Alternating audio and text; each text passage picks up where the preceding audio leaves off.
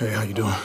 Coming into this two-game series, you guys talked about this being a good opportunity to measure yourselves up against one of the best teams in the league. Just what have you seen from your team in these two wins? I thought the last two games was high level. That team over there, that's a good team. I know all of those guys. I know what they're about. They play hard. I mean, well coached, disciplined. And for us to take them on our home floor and win these two games is huge for our program.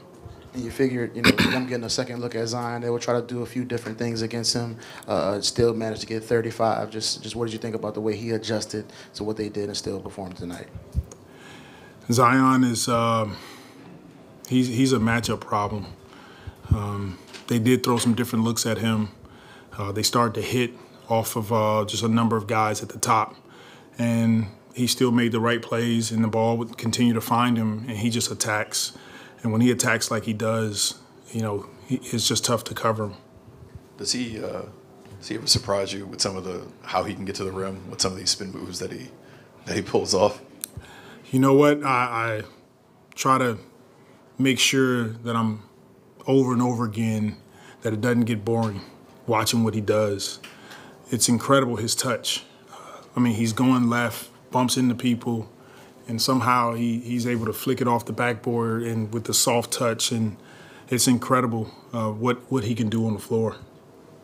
Dyson, especially in the overtime when, Ayton's out and you guys are reading on the Jock, I think he made like 3 or 4 plays to either get the ball out of Jock's hands or prevent a shot. Just what does it mean to have a guy like that so when you are switching off of a point guard that he can battle with these bigs in the middle like that?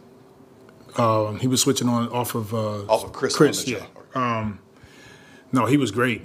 Dyson, once again, his defensive instincts are incredible. I told him in the locker room that he was huge for us tonight in this win. His ability to guard, his rebounding ability. He was aggressive on the offensive end, and then he just made plays for his teammates.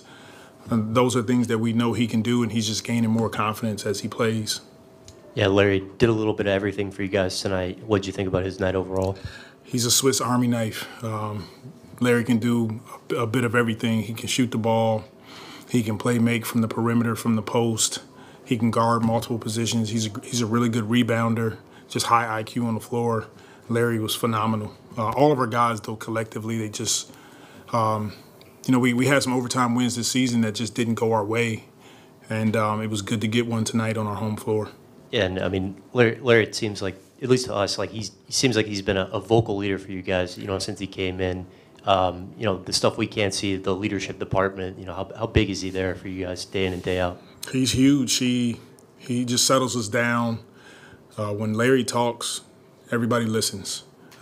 He didn't say a lot during practice or during games, but when he does, the group is listening to him.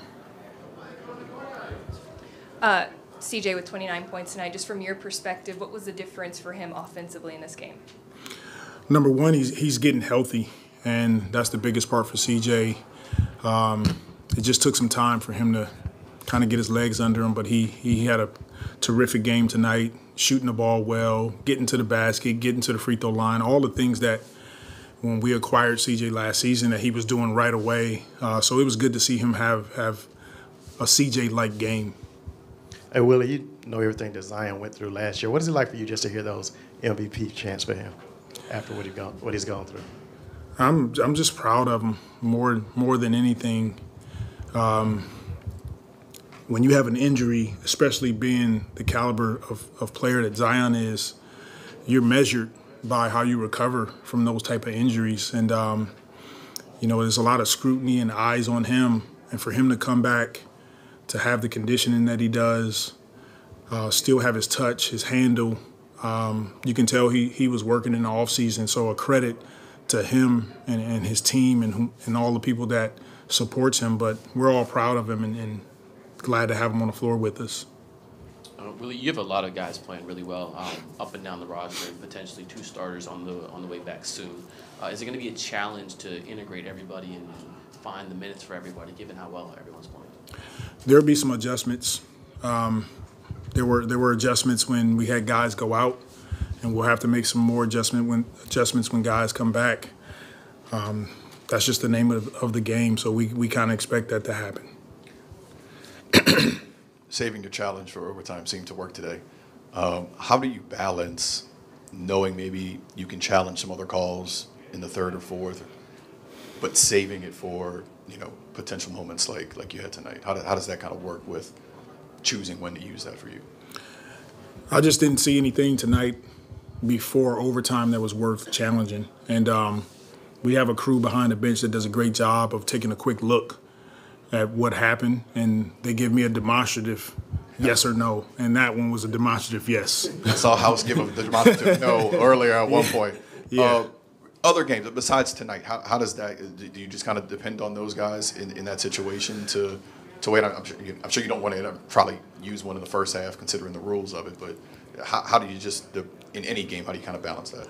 We kind of have a system and what is worth challenging versus not, and we go down our checkpoints, and if it's something worth challenging based on what helps you win a game, we'll challenge it. If not, we just next play.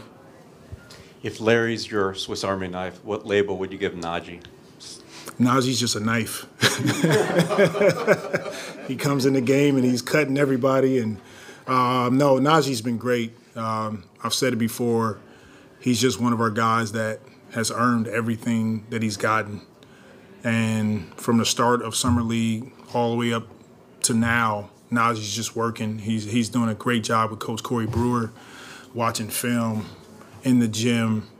And it's great to see these young guys continue to grow. We have a long ways to go, okay? So we don't want to get ahead of ourselves, but we like to celebrate small victories, and this is one for us. Just the win streak, taking care of home court, beating a team that we all respect. And could you talk about the job he did defensively along with Dyson on Chris Paul? Those two guys mainly stuck on Chris Paul tonight. Dyson was great. Naji was great. We know what Chris can do. He's arguably one of the greatest point guards to play. Future Hall of Famer. We know that throughout the course of the game, he's going to set the table for his guys. And then at the end of the game, he's going to make some shots, which he did. But I just thought they did a great job of wearing him down and making him take tough shots. Sticking with Naji, how much do you think he kind of embodies the personality of this team, just everything he brings off the court? He does it. He's kind of one of our emotional leaders. Naji, Jose, they get in the game and they just turn everything around. But they're the same way in practice, and there's no drop-off. That's what these guys do, and we're appreciative and blessed to have all of our guys that just continue to buy into how we want to build. Willie, how would you describe how your guys have handled the success, especially in the last 3 weeks or so? Number one, we're so grateful to be in this position, and extremely blessed to have a group that we have, but we realize we haven't won anything yet, and that's our mentality. We want to win big, but we want to focus on the small victories, and so we're in our 10-game stretch, and that's our focus, and we'll continue to keep our heads down, but our guys are doing a great job of, we're all reminding each other that it's a long season, and we don't need to play our best basketball right now. We want to play our best in March, April, May, June. Do you have to ping on that, or do the guys just sort of get that? It's collective. It's the guys, it's the coaching staff, it's our performance team, it's medical, it's our management team. We're all in it together. We all have discussions and conversations about the growth and how we want to build. And like I said, this is fantastic. Don't take it for granted at all. Extremely grateful and blessed, but we know we haven't won anything yet.